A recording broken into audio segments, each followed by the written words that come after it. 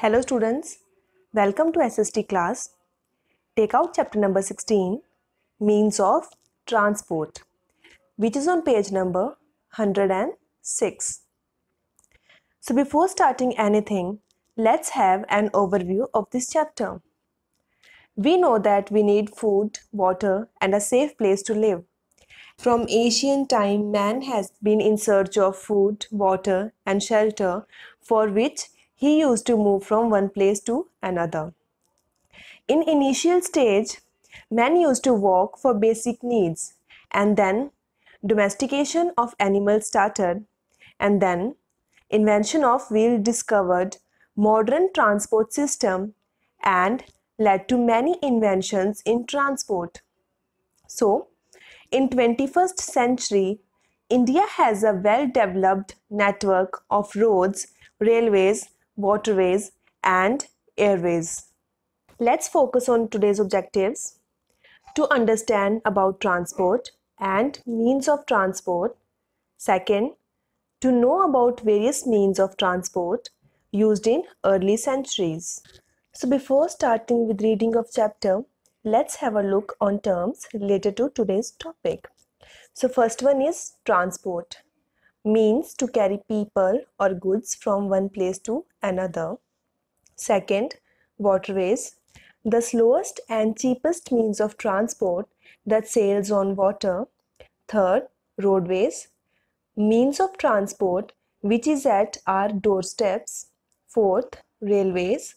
Means of transport that runs on track. Fifth, airways. The fastest and most expensive means of transport. Let's start reading from book now. See the first line. From ancient times, man has been in search of food, water, and a safe place to live. At first, walking was the most dependable mode of transportation. So in the first line, underline ancient and write old there. And in the fourth line, underline transportation. And we did the meaning of transportation in terms, which means to carry people or goods from one place to another. So these lines means that from the ancient time only, man wanted food, water and shelter or a safe place to live, and for that he used to move from one place to another by walking, as no means of transport was developed at that time. So man used to walk in search of basic needs like food, water and shelter. Move to next line. Let's start reading. Then slowly he learned to domesticate animals and ride them for hunting and to move from one place to another. So underline domesticate and write paltu, right? And in the same line, underline hunting and write shikar. So these lines means that with human development, man learned to domesticate animals, and animals like horses, goats and oxen were domesticated in early stage, and they were used for hunting and from moving one place to another, right?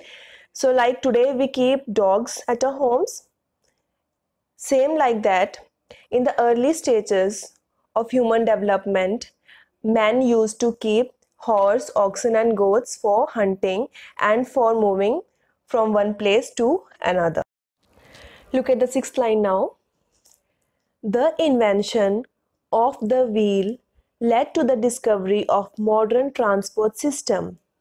Later, man invented the chariot, combining the horse and the wheel. So underline invention and write origin there. And in the seventh line, underline discovery and write find. And underline chariot and its meaning is given, combining the horse and the wheel. Fine. So here, these lines means that introduction of wheel discovered modern transport system, and later with this wheel, chariot was developed. And chariot means a two-wheeled vehicle drawn by a horse. You can also see in this picture, this is a chariot. horse and wheel are collectively joined by this, right? So let's move forward. Then men went on to search for land which would be safe to live in. At this stage, he had to cross rivers and streams. He hollowed tree trunks and used them to cross rivers and streams, which paved the way for waterways. Gradually, the transport system became well developed and led to many inventions in the system of transport. So, underline hollowed and write cut out there and underline waterways, as this is a term and its meaning is the slowest and cheapest means of transport that sails on water. So, as man was developing and becoming smarter, so for that he went to search for land so that he could find a safe place to live. And for that he had to cross rivers, so he cut out tree trunks and used them for crossing rivers and streams. It started means of waterways, which means transport through water started, right? Come to the next paragraph. India has a well-developed network of roads, railways, waterways, and airways. And mark roads, railways, waterways, and airways, as these are terms of today's topic, and we have done the meaning of these in the terms. So, as we can see, transport has well developed and it is still making inventions like metro, bullet train, etc. And India has a well developed system of roads, railways, waterways, and airways. And we can see how India is still making inventions in this field so that a transportation could become easy, fast, and cheap in the coming future. So today we did about that how man developed in the field of transportation. First he used to walk for moving from one place to another. Then he domesticated animals. Then he developed wheel from which he made chariot. And then he also used waterways, and how India is making development in the fields of roads, railways, waterways, and airways, right? So now your homework is revise term plus write on copy and reread these paragraphs. Thank you.